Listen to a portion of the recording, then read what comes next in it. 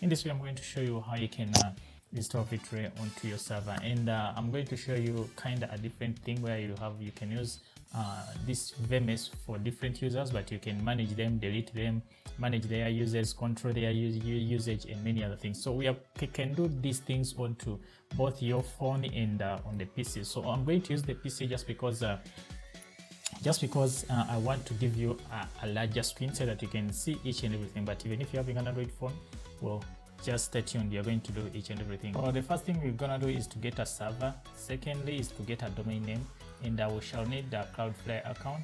As well, we shall need the script which we are going to use. So I'm going to leave each and everything in the description of this video. As well, if I told you I miss out, well, you're free to check out on our website over here. So it will give you lots and lots more things to do. Okay, now let's go and create our server, which we need. First, I'm going to use Ubuntu. I don't know. So I'll leave the links to the different server providers which I use for these stuffs, and I'll prefer, okay, let me give you London. Okay, and I'm going to use a shared CPU, and I will leave this. So the VMS which I'm going to create here is I'm going to leave it onto our website, and if you want it, you can come over to the website and use it. So for the and what next is for us to create it's just to create the server. I think everything is done. Okay, Linode is always easy to create so our server is done. The next thing is to get a domain name. So to get a domain name, there are different domain name providers which you can try out. I'll leave the links in the description of this video at a cheaper cost. But if you have already created domain name, well, that's very easy.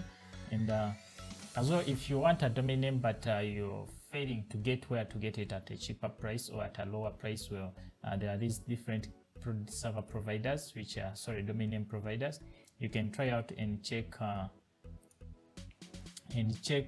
basing on your requirements, or if you have .com or what. I'll leave this link into the description of this video. As well, if I told you already have a domain name, you can create a subdomain. You're going to use Cloudflare here, so you can just create a subdomain. I made a tutorials about how to do this, and even on our website here they are there, so feel free to check it out. Okay.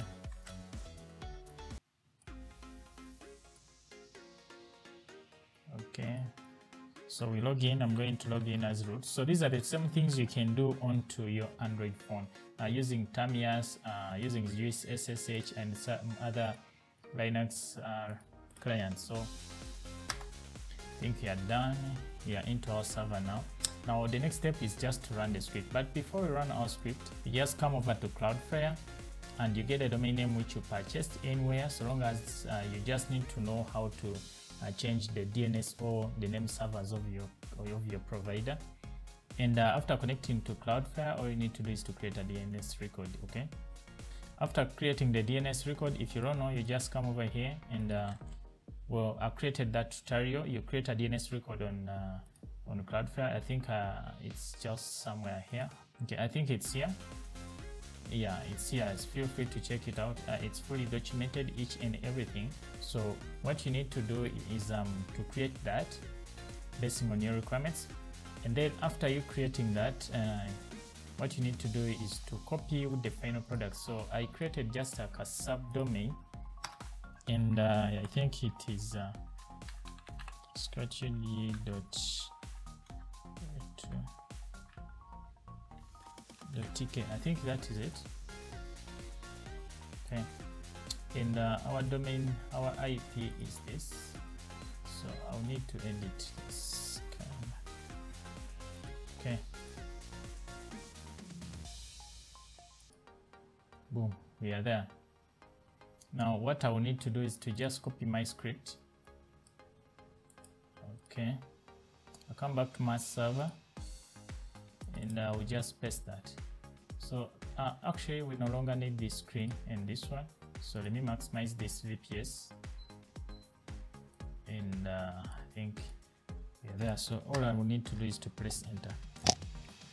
So the script will download each and everything you need, all the requirements which you need for you to run V2ray. And why I usually prefer scripts, because I know my audience are not that good at coding. However, you should be careful about with the scripts you find onto the internet, because some scripts are incorporated with the so-called mining scripts, and if at all the script contains such, your server provider might ban you from the website for mining crypto onto their servers, mostly if you're using a shared CPU, so almost installing V2ray onto a server. And if I just maybe okay, so if I'm to show you here, you can see that our network or the protocol is KCP WireGuard, and TLS is CROD. So if you want to use non-TLS V2ray, well, you're good to go with that, but I'll need to change this port. But if you find the port fine, well, you can do that. So let me first clear all this.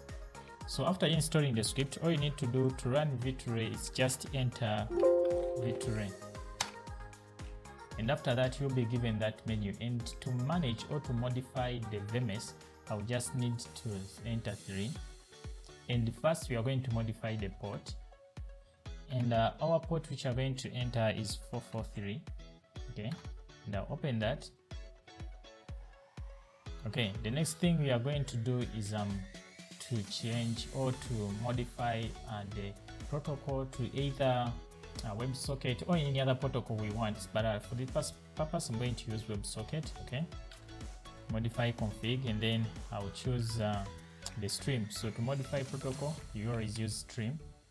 Okay, press enter, and you can see the different streams which they will show you there. So we're having TCP, fake HTTP, or WebSocket, and many other things. So I'm going to use WebSocket here. So let's just enter 3.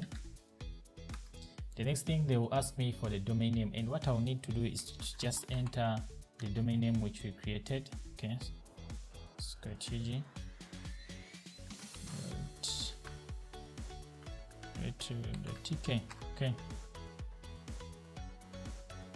boom, we are almost done. And if we are to check our config right now, you can see that we are having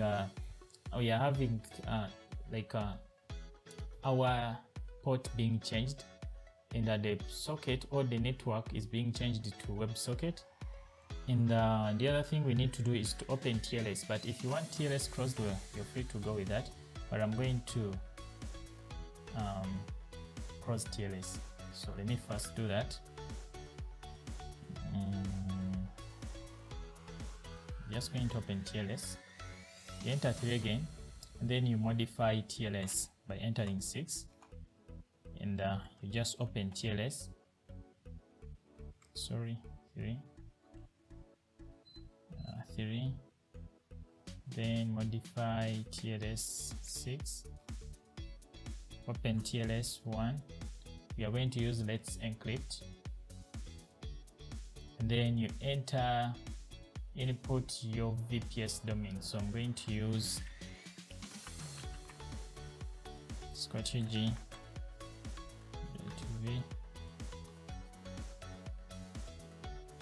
V2ray to the TK. Okay,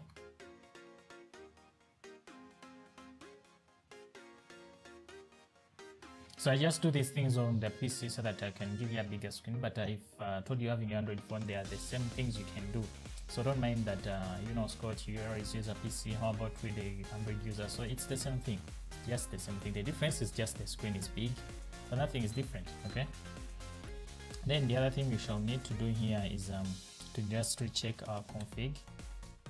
So you can see our config over there, and what we need to do is to create a user. So first I'm going to create a user by you always to enter 2, and then you just select add user.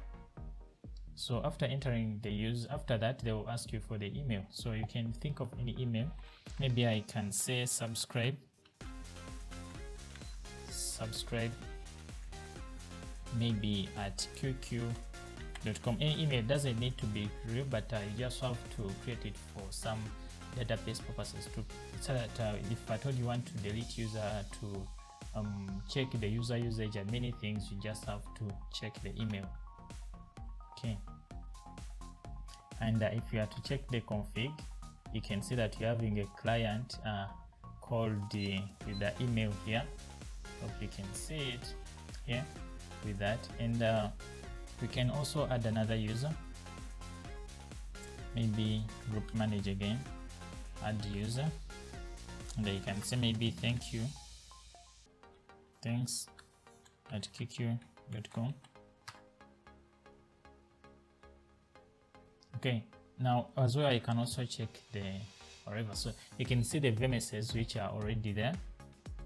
And the other thing we need to do is to just share this VMS to our clients. And if I need to delete any of these, or if I want to manage their usage, I will just enter 5 and I will select V2ray statistics, that is 1, V2ray statistics, and then you enter 3 for check user statistics results.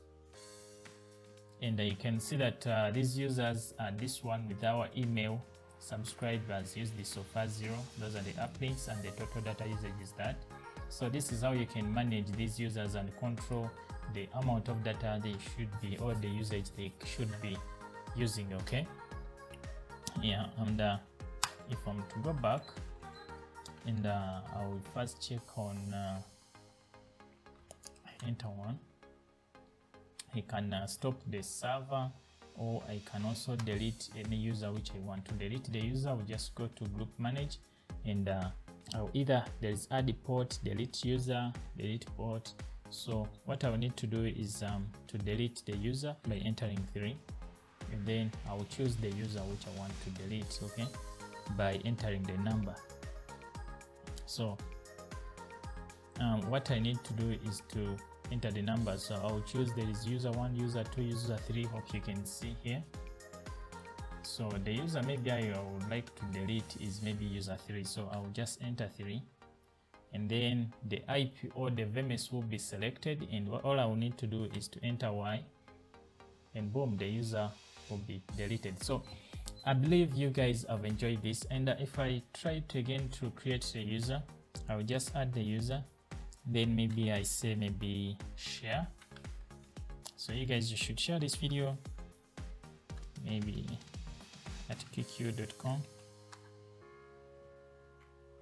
So you don't need to necessarily use QQ, but I just find it very easy for me to write. And then if I check config, well, I have all my 3 configs which are here. So I believe that's all I wanted to show you for this. So if you need all these commands, I'll leave them in the description of this video. All you need to do is to watch this video as you follow the commands which I've used. So with that, I'm Scott. We'll meet in another video.